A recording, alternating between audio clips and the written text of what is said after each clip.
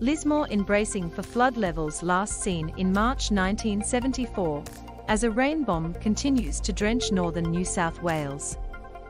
A number of severe weather and major flood warnings are currently in place across the state, but it's the Wilson River that is the cause for concern on Monday morning. According to the Bureau of Meteorology, BOM, the Lismore levee is likely to be overtopped around 3 a.m., when the level is likely to exceed 10.60 meters, after heavy rain falling over the Wilson River catchment overnight Sunday.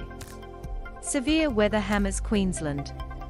They warn the river rises around the levels of March 1974 of 12.15 meters are possible late Monday morning, which is above the March 2017 peak of 11.59 meters.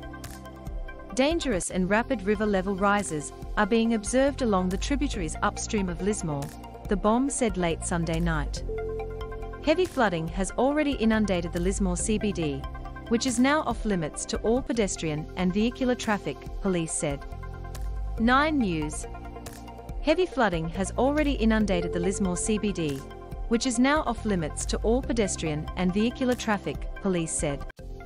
Forecasters also upgraded warnings for Richmond River, saying it too could peak above 1974 levels in some places around Kyogle, Karaki and Bungawalbin.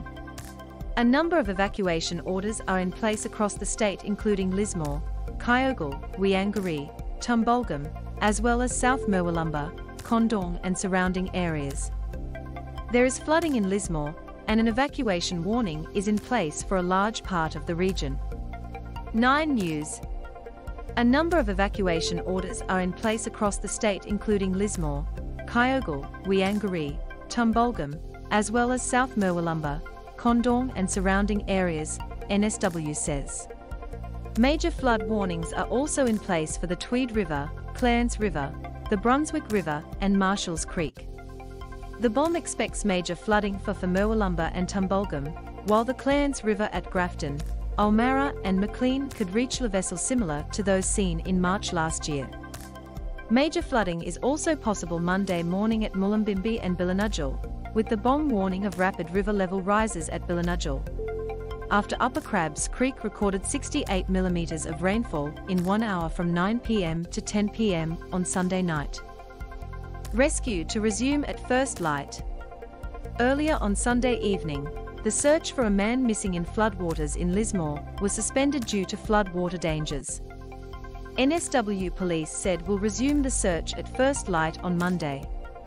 They say officers from Richmond Police District were near Brewster Street and Uralba Street in Lismore about 4 p.m. when they saw and heard a man calling for assistance from nearby floodwater. However, police lost sight of the man a short time later. The man was last seen in Lismore, and police believe he may have gone down a drain. NSW says Chief Superintendent Steve Patterson said the weather system was inundating the northern rivers and mid-north coast, and rain was forecast to keep coming.